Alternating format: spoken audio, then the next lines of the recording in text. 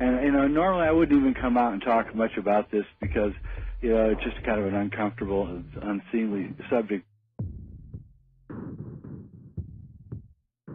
I can tell you that the #1 problem in Hollywood was and is and always will be pedophilia.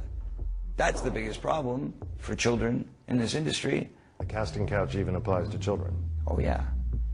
Not in the same way. It's all done under the radar. Nobody talks about pedophilia. It's the big secret. I've talked on the show before about how I came to the belief that the people running Hollywood were these insane pedophiles. And then just a few weeks after that last appearance, Corey Feldman came out, and the actor, and said pretty much what I had been saying, even though mine was just coming from looking at the evidence and not from any personal experience. He, as a child actor, was apparently, again, reading between the lines, repeatedly raped. And I think, we see this and we have to realize who we're dealing with and what we're dealing with. And it's way beyond the boundaries of things that we can imagine. We can't imagine it because we're not them, and we're not as evil as that. No, I agree. I was surprised Feldman came out with it. No one followed up on that. I mean, everywhere you look, pedophilia is being institutionalized in our society. That's the point.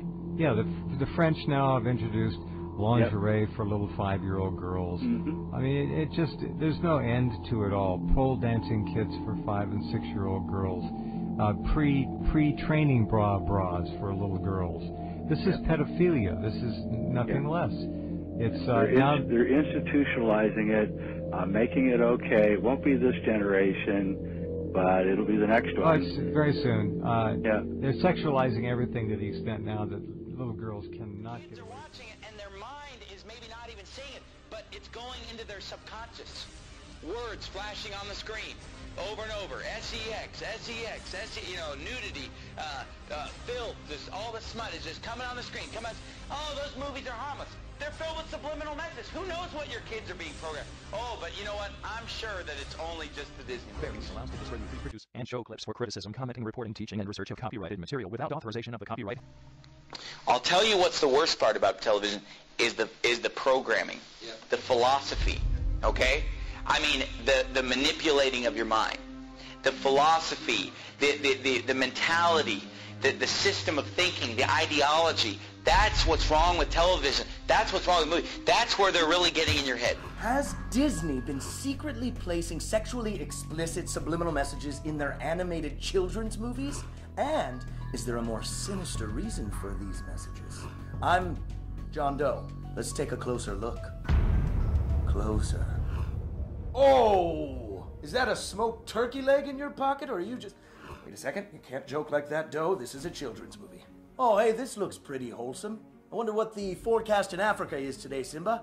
Looks like it's partly cloudy with a chance of sex? That definitely spells out sex. I thought The Lion King was a children's movie. Let's check the poster to be sure.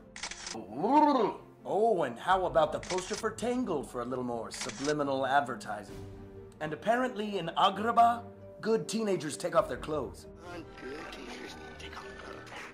And here's Jessica Rabbit flashing some Conejo a la Sharon Stone in Basic Instinct. Still don't believe Disney's peddling sex in their animated movies? I am not making this stuff up, people. That was really in there.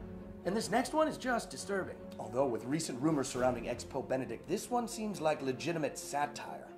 Now, a Disney rep might say, to which I would reply, God damn it, give me somebody who speaks English. Oh, it's just one of our Randy animators having a goof with one of his animator pals. But is a golden foot-long Jeff Stryker monster dong with the suction cup base really the kind of practical joke that you want on the cover of the video cassette that you give to your 8-year-old nephew at his Chuck E. Cheese birthday party? I am so sorry, Kenny. No, not unless you are Jerry Sandusky or Michael Jackson. Whoa, whoa, whoa, whoa, whoa,